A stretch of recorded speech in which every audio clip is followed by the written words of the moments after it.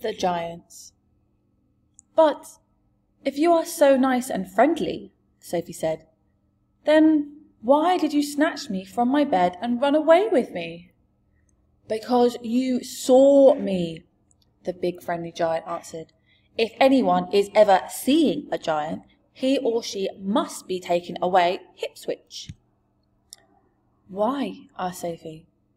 Well, first of all, said the BFG, human beings is not really believing in giants, is they? Human beings is not thinking we exist. I do, Sophie said.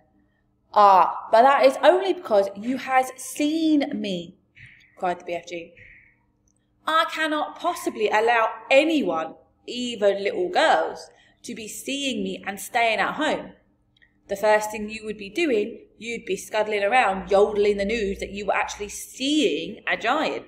And then a great giant hunt, a mighty giant look-see, would be starting up all over the world, with the human beings all rummaging for the great giant you saw and getting wildly excited.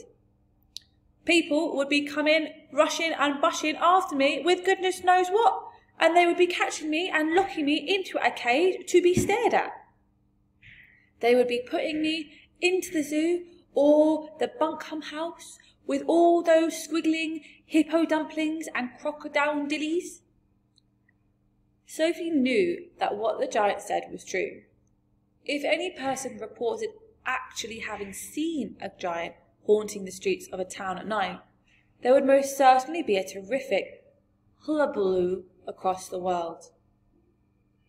I will bet you, the BFG went on, that you would have been splashing the news all over the wonky world, wouldn't you, if I hadn't wiggled you away?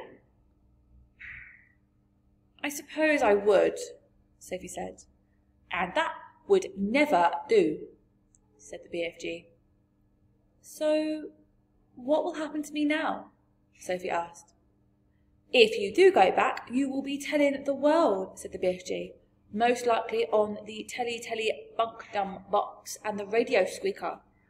So you will just have to be staying here with me for the rest of your life. Oh, no, cried Sophie. Oh, yes, said the BFG, but I am warning you not ever to go whiffling about out of this cave. Without I is with you, or you will be coming to an mucky end. I have shown you now who is going to eat you up, if there is ever catching even one tiny little glimpse of you. The big friendly giant picked Sophie off the table and carried her to the cave entrance. He rolled the huge stone to one side and said, Peep out over there, little girl, and tell me what you is seeing. Sophie, sitting on the BFG's hand, peeped out of the cave.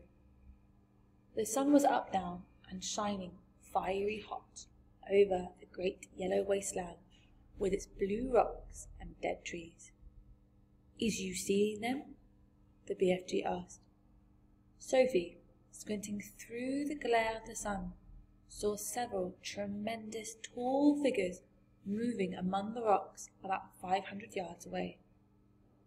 3 or 4 others were sitting quite motionless on the rocks themselves.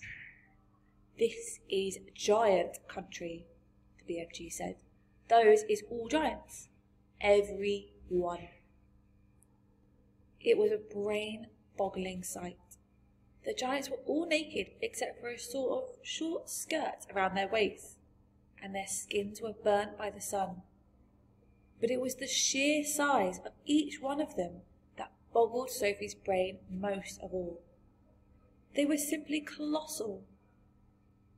Far taller and wider than the big friendly giant upon whose hand she was now sitting.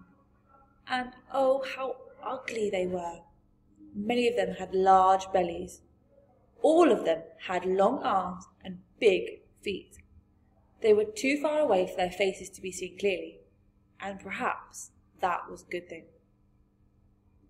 What on earth are they doing? Sophie asked. Nothing, said the BFG. They is just moochling and foochling around and is waiting for the night to come.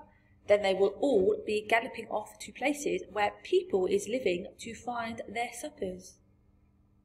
You mean to Turkey? Sophie said.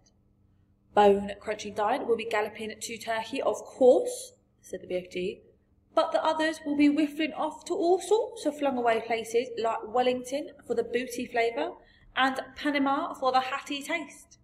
Every giant is having his own favourite hunting ground. Do they ever go to England?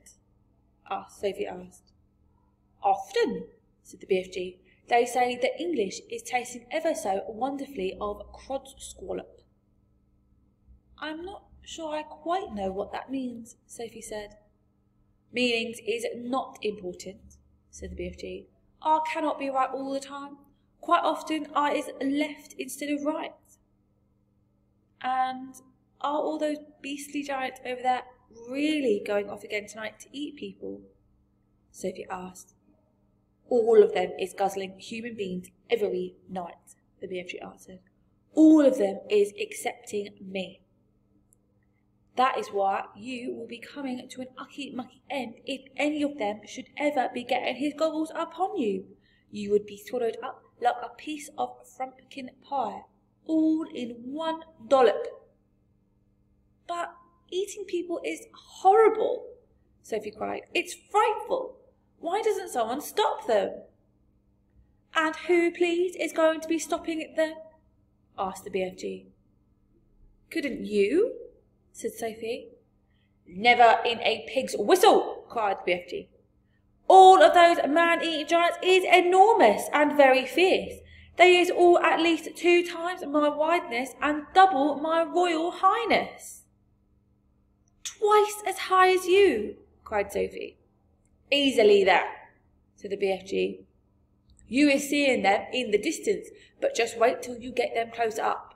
Those giants is all at least 50 feet tall, with huge muscles and cockles alive-o. I is the titchy one. I is the runt. 24 feet is puddle nuts in giant country. You mustn't feel bad about it, Sophie said. I think you are just great. Why, even your toes must be as big as sausages. Bigger, said the BFG, looking pleased. They is as big as bumblehammers. How many giants are there out there? Sophie asked. 9 altogether, answered the BFG. That means that somewhere in the world, every single night, 9 wretched people get carried away and eaten alive. More, said the BFG. It is all depending, you see, on how big the human beings is. Japanese beans is very small, so a giant will need to gobble up about 6 Japanese before he is feeling full up. Others, like the Norway people and the Yankee Doodles, is ever so much bigger, and usually 2 or 3 of those make a good tuck-in. But do these disgusting giants go to every single country in the world? Sophie asked.